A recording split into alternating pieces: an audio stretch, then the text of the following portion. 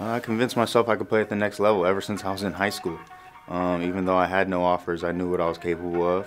I knew I could, do damage and make an extreme impact at the next level.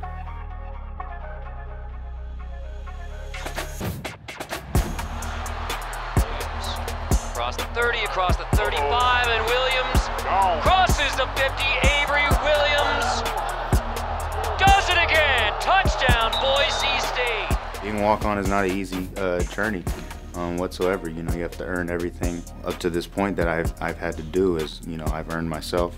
With a lot of hard work and looking to carry that on to the next level. Definitely have to prove myself at every step that I've taken. But it's also something that motivates me a lot. So I'm extremely grateful to have been a walk-on. Some might want to learn something in the special teams room just so they can be out there and play and make a roster spot.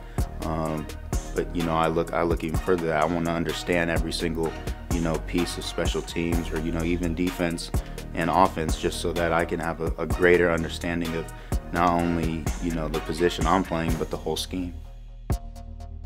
My willingness to do what the team needs, that's something I've always brought value to wherever I've been.